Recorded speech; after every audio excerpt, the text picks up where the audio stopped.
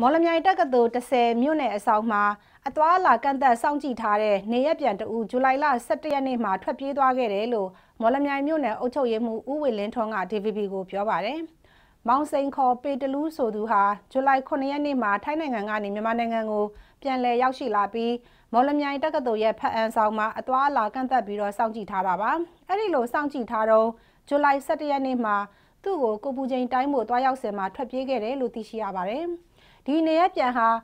COVID-19 ရောဂါပိုးရှိမရှိမစစ်ဆေးရသေးဘူးလို့လည်းဆိုပါတယ်။လက်ရှိမှာတော့နေရက်ပြန်ရဲ့မိသားစုဝင်တွေနေထိုင်တဲ့ရေးမြို့နယ်အပါအဝင်သူ့ရဲ့ဇာတိဖြစ်တဲ့ပဲခူးတိုင်းတနက်ပင်မြို့တို့ရှိသက်ဆိုင်ရာအဖွဲ့အစည်းတွေနဲ့ချိတ်ဆက်ပြီးတော့ရှာဖွေနေတယ်လို့ဦးဝေလင်းထွန်းကပြောပါတယ်ရှင်။